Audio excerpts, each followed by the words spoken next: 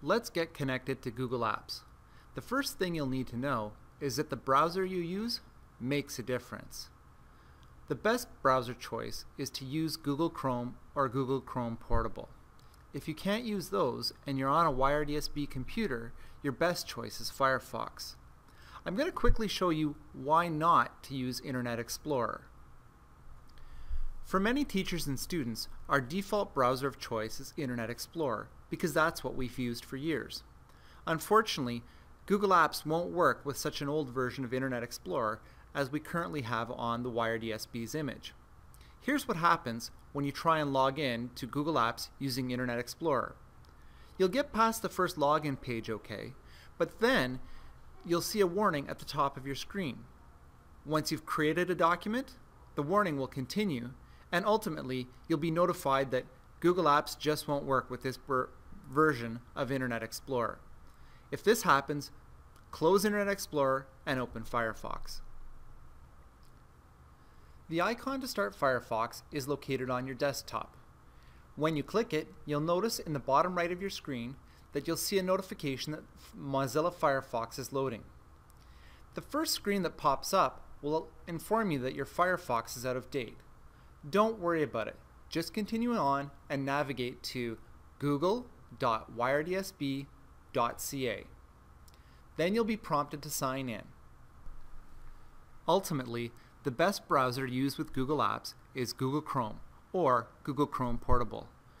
You should now see a link on your screen that will take you to the YRDSB Google Help page, where shortcuts to download both browsers are available. The advantage of Google Chrome Portable is that it can be installed into the H drive of a student or teacher computer at school.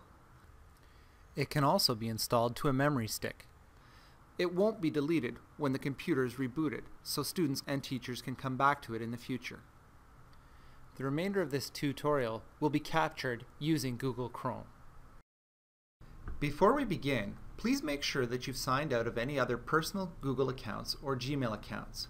You can do this by going to your Google Mail homepage at mail.google.com and checking to see if you're signed in. If your mailbox comes up, please sign out using the box in the top right of the page. Once you're sure you're not signed in to any other Google accounts, please visit google.yrdsb.ca.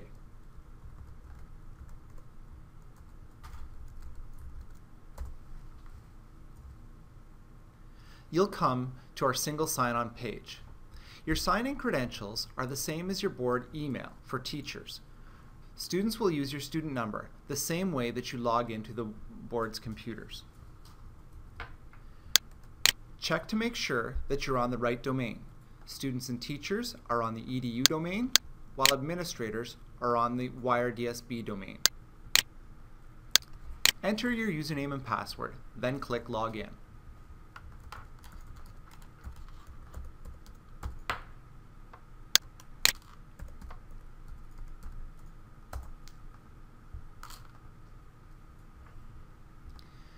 You'll come to the welcome screen welcoming you to your new account.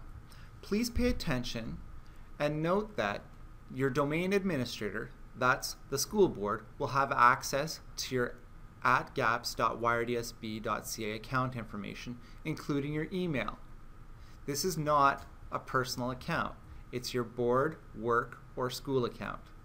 When you're done reading the agreement, continue on by clicking I accept, continue to my account.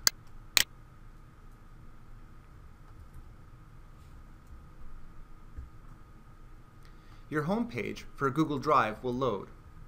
Notice in the middle of the screen that there's a prompt to download Drive for Mac or PC, depending on which computer you're accessing it from. You'll have the ability to close this once you've added your first document to Google Drive by clicking on the X that will appear here in the top right corner.